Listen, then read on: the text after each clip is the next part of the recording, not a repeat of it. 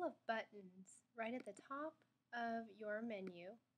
If you'll notice over here, I've got the Desktop Annotate and the Desktop Tool button. Both of these are often pressed without even realizing it sometimes, and what happens is kind of interesting. When you choose the desktop tools, it looks as if almost everything completely goes away, but you'll probably notice that when you go to your desktop, a little menu bar that just what's in the circle here looks like the hammer and wrench and the blue desktop background will show up. And when you select it, you can choose to do several things from within. The camera tool will allow you to take pictures from anything that runs through your computer and then to place it back within your lesson. So if here I'm doing a freehand tracing picture, and I can choose to put it right inside my lesson. Now if you're not meaning to do that, this top right option says return to flip charts, and then you'll go right back into your flip chart, and that image I just took is now brought into my lesson.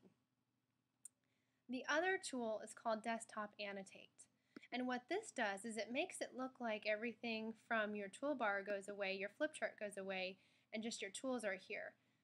What actually happens is you have now got an actual overlay flip chart. It is a separate flip chart, and it runs kind of like an overhead projector being separate and going on top of your other programs. Now if you go back to your select tool or your cursor, you can still function in other software programs and move things around. So you can still survive on Internet Explorer or Safari and move within websites, and then you can still draw and annotate on top of them and do whatever you need. You can still turn the page, go back a page, you can still use your clear tool to clear what you've done, and nothing will change within the internet browser or within a program. Everything's just kind of as a desktop annotation overlay.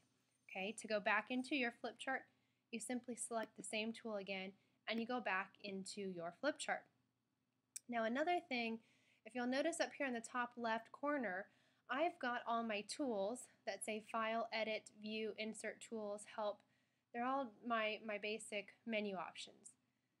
Right over here at the very top corner, right next to where it says Best Fit, I'm trying to get my arrow going, okay, right next to where it says Best Fit, there's that little X. And if you select it, it goes to full screen. And now, if you'll notice at the top left, my menu options have all gone away. Now, if I want those to return, I can simply hit full screen again and they're back. If you find that this does not bring them back, you should be able to go to View, and you should be able to have an option where it will say Toolbar, and mine's not there right now because my toolbar is showing. But if your toolbar does disappear, this is one way to bring it back. Another thing that you might do is you might accidentally minimize the program. Now on the Mac, it's the yellow button that will allow you to minimize, and it will always appear in your dock, and you can just be able to go down to your dock, whether it's on the left or the right hand side, and simply select on it again to make it expand.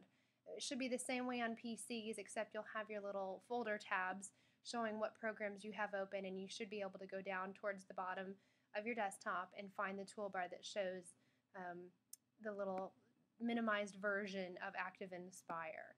Hopefully this helps you figure out some quick and helpful ways of fixing maybe something you didn't mean to do, or maybe you've learned how to use some new tools.